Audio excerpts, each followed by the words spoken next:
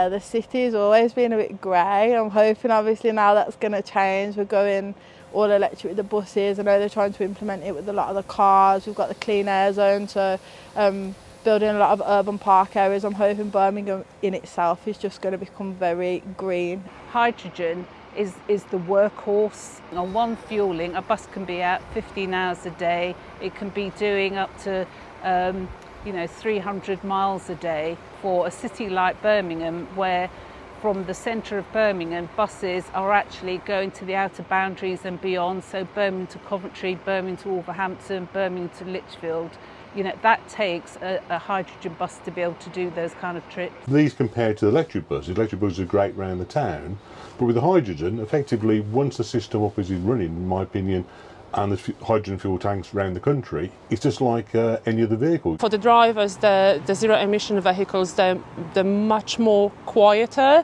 and smooth to drive. We've got a lot of drivers here that really are into buses and they just can't wait to get older and drive the new technology. It makes their appearance of themselves better as well.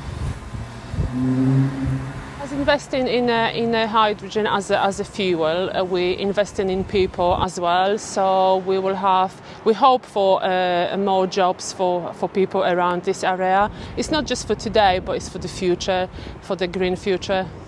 You almost forget that you're having such an impact by keeping buses like this on the road and being involved in that change, but it's really cool. Like, it's nice to be able to do something and say that you were a part of it and you can see that future, you can be part of that change.